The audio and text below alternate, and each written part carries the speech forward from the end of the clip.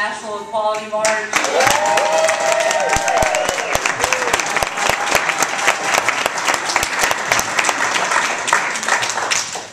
My name is Robin McGehee, and I'm the co-director of the National Equality March with Kip Williams.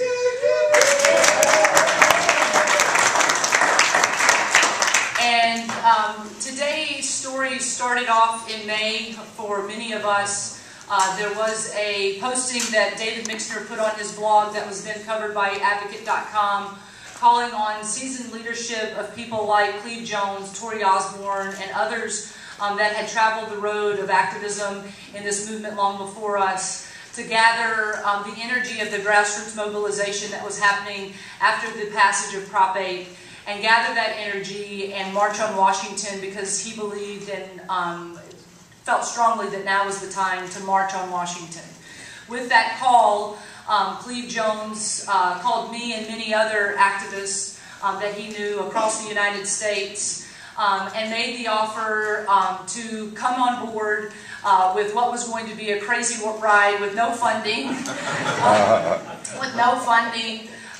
no infrastructure based on an organization to represent us, but people who had a belief that equality and full federal equality was what we were standing up for.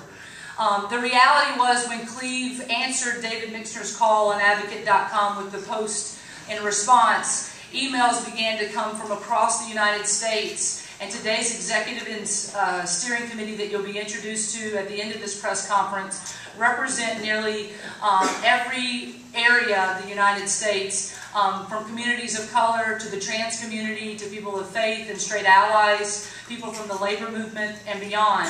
And it is because of their emails of wanting to get involved, and Cleve and David and Tori and other seasoned leadership to include those who wanted to be so involved and connected to this movement, that we are here today. So we thank you for coming to the National Equality March press conference. We're going to talk about not only the inception of this event, but also the vision around equality across America.